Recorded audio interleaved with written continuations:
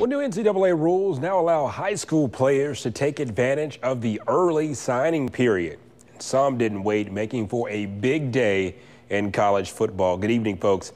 I'm Josh Jackson. National Signing Day is still slated for Wednesday, February the 7th, and that's when the rest of the athletes will put pen to paper. But regarding local players that decided to stay in state, none bigger than Callaway's Malik Heath. The #1 player in the state flirted with Florida after Mullen's departure, but he chose MSU in the end. His teammate James Williams, the state's #1 defensive end, flipped and sent shockwaves throughout the state, choosing Ole Miss despite being committed to MSU. Now, Kent White of Madison Central linking up with Matt Luke and company as he made it official with Ole Miss. Coach Moorhead told me a lot. He said he can't wait to get me down there so we can air the ball a lot. He ain't never had a special group of receivers like me, Guidry and Wop. We got a special class right now in state. We got a lot of talent, and we just gonna put it together. I had talked to Breland, and he was telling me it was the best fit for me because I was gonna be the backup from him. I asked them, I said it was kind of have a choice to play right away, and they said, yeah, it's the choice still out there, so I just went on with it. Ready to go, even with my sight, because I have to fight for it. So it'll make me push harder, motivation, really, so yeah. The other in-state signees include Brookhaven's Trace Clopton to Southern Miss. Teammate Jamarian Jones also inked with the Golden Eagles. Not everyone wanted to remain in Magnolia State for the next 4 to 5 years. Several athletes are taking their talents elsewhere, like a pair of Northwest-ranking Cougars, Cameron Carroll and Nick Hogan. Those two inked with Tulane. Brandon 6'4", 240-pound tight end Reed Tyler. Well, he signed with Arkansas State and picked up a Ford F-150 in the process. More on that in just a second. South Alabama will be home for Braden Moody of Warren Central the next few years. Since I was little and started out playing football, I've always wanted to play at the next level, not just high school and that be it. I wanted to go on and continue to play. My dad and I made a deal that if I got a D1 scholarship, he'll give me a new truck. So, I mean, he's probably regretting it now, but, you know, I'm holding his word to him. Yeah, pay up, Dad. He wants a King Ranch, too, just in case you were wondering. In other out-of-state signees news, Brookhaven, Jeffrey Johnson signed with Tulane.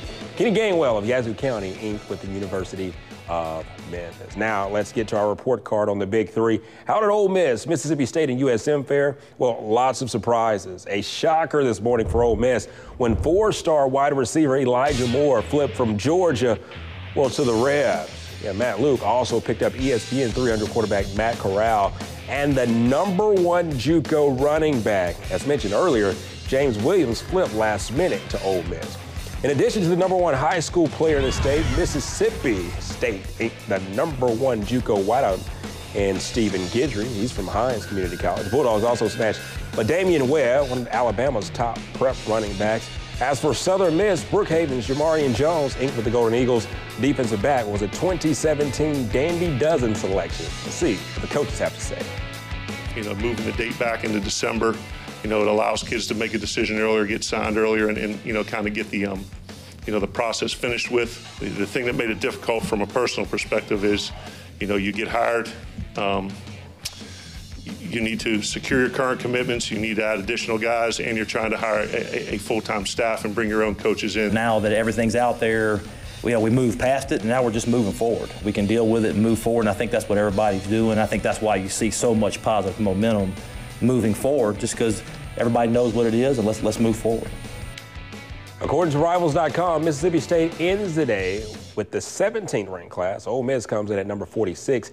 USM in the 83rd spot. Georgia at #1. Over to the SWAC, Alcorn and Jackson State tallied 14 signees in all. The Tigers got 10 to ink with the program. The biggest, well, how about this? 6'2", 200-pound JUCO freshman quarterback Derek Ponder. He's believed to be the missing piece for that offense. JSU also received an LOI from Quindarian Barnett. That's a transfer from the University of Idaho. And in Lorman, Alcorn had 4 NLIs at last glance. Adding to that already stout O-line, the Braves signed linemen Delshawn Bradwell and Wanya Morris. They make the all-time name list there. Dalen Burks and Jaron Russell round out that list. We'll see what happens February 7th. More to come. More to come, Josh. All right, thank you.